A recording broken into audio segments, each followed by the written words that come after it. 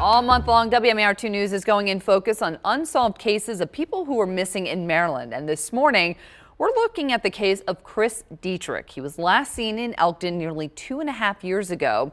WMAR2 News' Mark Roper is live this morning with the details on this case. Good morning, Mark.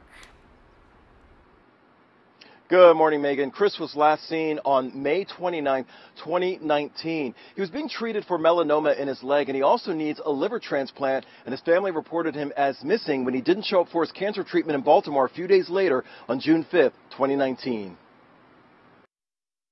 Chris Dietterick is loved and missed by his younger sister, Sarah Dietterick. We knew each other had each other no matter what. And there was no judgments ever from any of us, either side. Like, he could tell me anything, I could tell him anything. He was my best friend. He was my big brother. Elkton Police Sergeant Ronald Odom recalls the last time Chris was seen in Elkton was on May 29, 2019. The last known location that we have him at is the health department across the street from our station. We have him on video there. We know he left there. After that, we don't know where he went. Chris's sister Sarah did a bit of investigating of her own and talked to a couple of people who knew him in Elkton. And he said he talked to them later, and he went towards Locust Lane, and they went a different way, and that was it. No one ever saw him or heard from him again. His phone turned off probably within the hour of the last time he was seen. Chris's family says he had a life on the streets, but lived behind this house on Locust Lane. Police searched Meadow Park, where Chris liked to go on occasion, near the cow pond. But besides following up on a few tips about the places Chris would visit or the people he would hang out with, Sergeant Odom says the leads on this case have since gone cold. Everything that we've gotten up until this point has been followed up on. Interviews, we've done search warrants, everything following up on social media.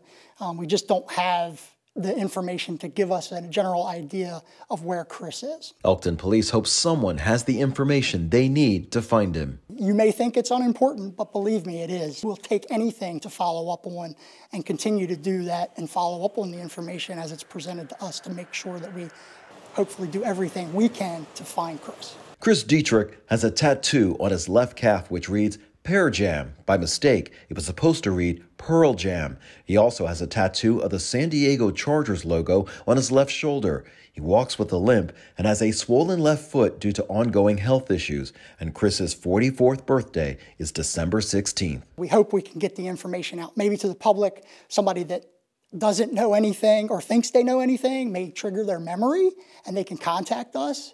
Somebody that maybe would recognize Chris and say, oh, hey, I remember talking to him, and I remember him saying X, Y, or Z. Let me call the police and tell them this information. Which could help find Chris and answers for his mother, Pam Wiseman. We want him back. I want to know what happened to him, just because we need to know. We need some closure. Now, Chris's daughter created a charity called Chris's Cause, and for the second year in a row, his kids are collecting winter items for the homeless. They'll deliver those items on December 16th, which is their father's birthday. And for information on how to donate, just look for the story on our website, WMAR2news.com. Reporting live in Television Park, Mark Roper, WMAR2 News.